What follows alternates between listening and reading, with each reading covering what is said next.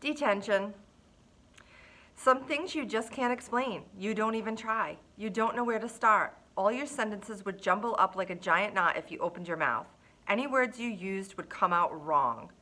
Jack, this is very, very serious, Mr. Tushman was saying. I was in his office, sitting on a chair across from his desk and looking at this picture of a pumpkin on the wall behind him. Kids get expelled for this kind of thing, Jack. I know you're a good kid and I don't want that to happen, but you have to explain yourself. This is so not like you, Jack, said Mom. She had come from work as soon as they called her. I could tell she was going back and forth between being really mad and really surprised. I thought you and Julian were friends, said Mr. Tushman. We're not friends, I said. My arms were crossed in front of me. But to punch someone in the mouth, Jack, said Mom, raising her voice. I mean, what were you thinking? She looked at Mr. Tushman. Honestly, he's never hit anyone before. He's just not like that.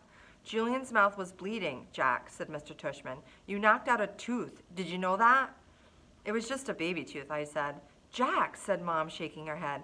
That's what Nurse Molly said. You're missing the point, Mom yelled. I just want to know why, said Mr. Tushman, raising his shoulders. It'll just make everything worse, I sighed. Just tell me, Jack. I shrugged, but I didn't say anything. I just couldn't. If I told him that Julian had called August a freak, then he'd go to talk to Julian about it. Then Julian would tell him how I badmouthed August too, and everybody would find out about it. Jack, said Mom. I started to cry. I'm sorry. Mr. Tushman raised his eyebrows and nodded, but he didn't say anything. Instead, he kind of blew into his hands like, you do when your hands are cold? Jack, he said, I don't really know what to say here. I mean, you punched a kid. We have rules about that kind of thing, you know? Automatic expulsion? And you're not even trying to explain yourself. I was crying a lot by now, and the second Mom put her arms around me, I started to bawl. Let's, said Mr. Tushman, taking his glasses off to clean them. Let's do this, Jack. We're out for winter break as of next week anyway. How about you stay home for the rest of this week, and then after winter break, you'll come back and everything will be fresh and brand new. Clean slate, so to speak. Am I being suspended? I sniffled. Well, he said, shrugging. Technically, yes, but it's only for a couple of days. And I'll tell you what, while you're at home, you take the time to think about what's happened. And if you want to write me a letter explaining what happened and a letter to Julian apologizing, then we won't even put any of this in your permanent record, okay? You go home and talk about it with your mom and dad, and maybe in the morning you'll figure it all out a bit more. That sounds like a good plan, Mr. Tushman, said Mom, nodding. Thank you. Everything's going to be okay, said Mr. Tushman, walking over to the door, which was closed.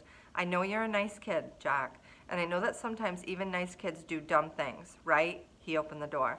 Thank you for being so understanding, said Mom, shaking his hand at the door. No problem.